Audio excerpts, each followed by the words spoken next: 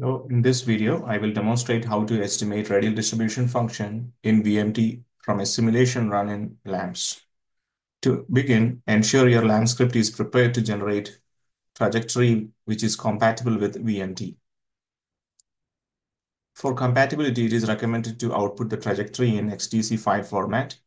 This ensures smooth RDF calculations in VMD. Include this in your LAMMPS script, run the simulation, and generate the trajectory file. I will now show you how to perform the post-processing steps.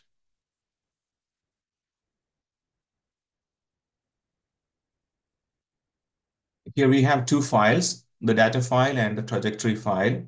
Both are essential. First, load the data file into VMD and then load the trajectory on top of it.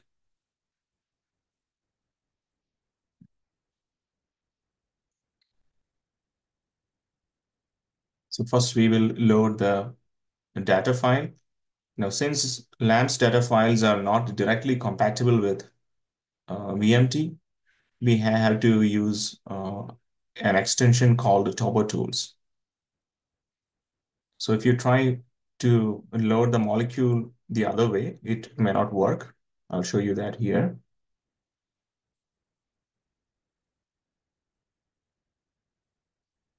So the only closest option I could find was the LAMMPS trajectory, which is not actually a LAMMPS trajectory. Instead, it's a LAMMPS data file. So you may want to navigate to the folder that these files are located in the TK console.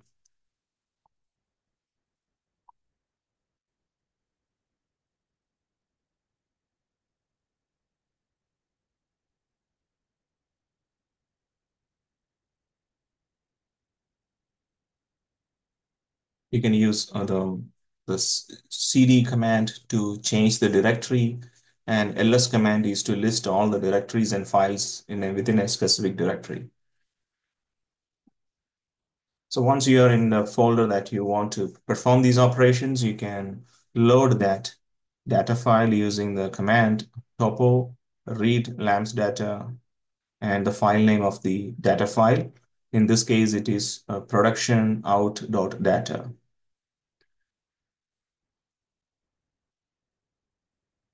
And that way it will load into the VMD and you can do the basic operations like changing the display type and etc. Now, once you are done with it, you can now load the trajectory that is kept in XTZ file on top of it. So for that, select that file and then go to File and load data into molecule. And this time select that XTZ file and click Open. Now here you have three options. One, you can load all the frames within the file, or you can select the first and the last frame, or you can also use the stride. Stride is basically how many frames you want to skip in between. So I'm going to use 10 in here because I have a lot of frames. So from that, you can load the trajectory into the system.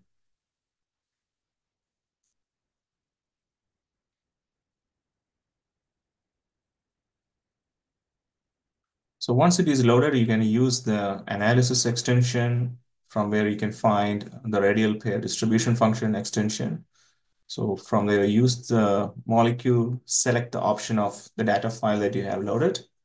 And to understand what should be the selection 1 and 2, go to graphics, display, and then find out the name that was given in the atoms.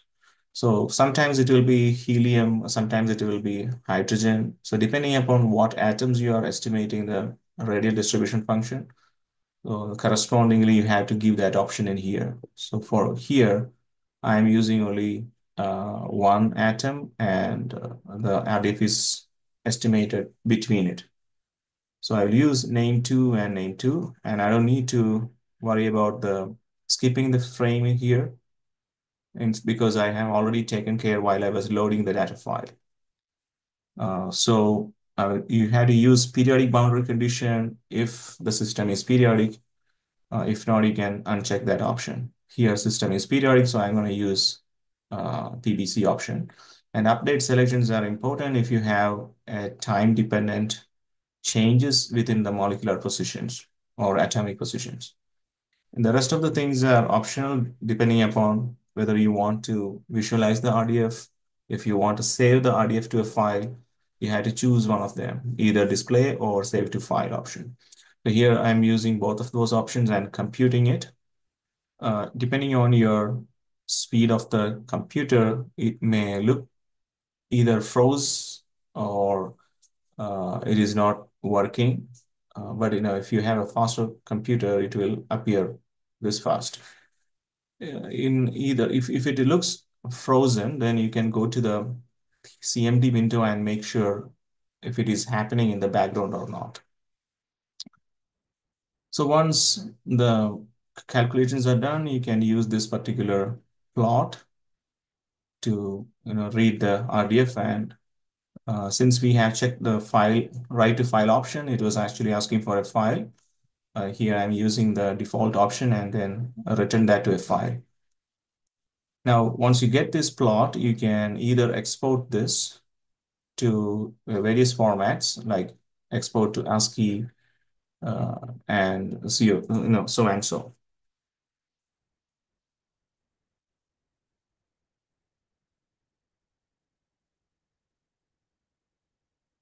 And I have already exported that into here. The multi-plot that data is how it will look like, and you can edit it in a standard text editor, or you can use it in Excel sheet.